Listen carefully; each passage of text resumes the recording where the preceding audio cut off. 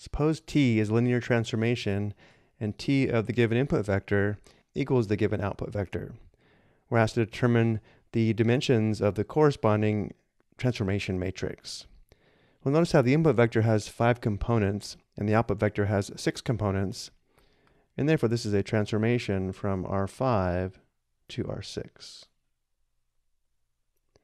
Looking at our notes below, if we have a transformation from Rn to Rm given by T of x equals A times x, then matrix A is an m by n matrix, and all the vectors x are in Rn.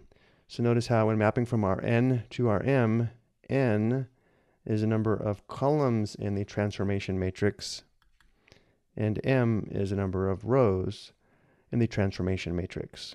So in our case, notice how n is equal to 5, and m is equal to 6, and therefore the transformation matrix is a 6 by 5 matrix.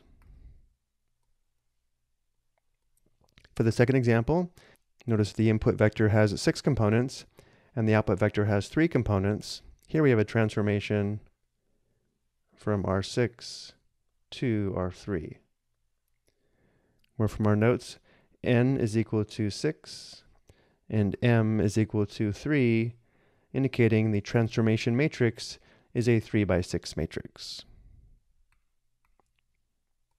The other option would be to actually look at the product of matrix A and the input vector equaling the output vector. So let's also do that.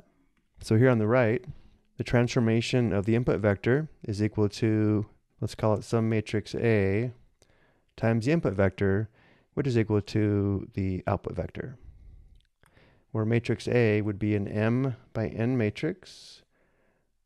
The input vector is written as a 5 by 1 matrix, and the output vector is written as a 6 by 1 matrix. For a quick review, when multiplying two matrices,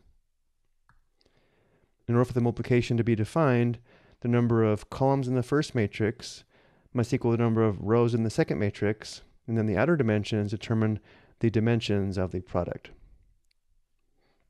So going back to our example, in order for the multiplication to be defined, notice n must equal 5, and then the product would be an m by 1 matrix, which is a 6 by 1 matrix, and therefore m is equal to 6.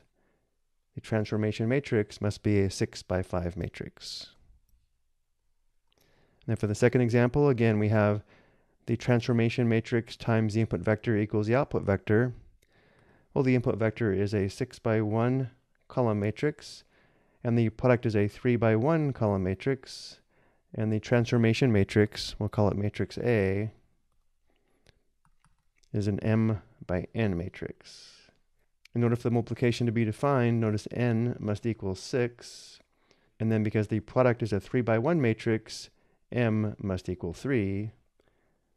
The transformation matrix must be a 3 by 6 matrix. I hope you found this helpful.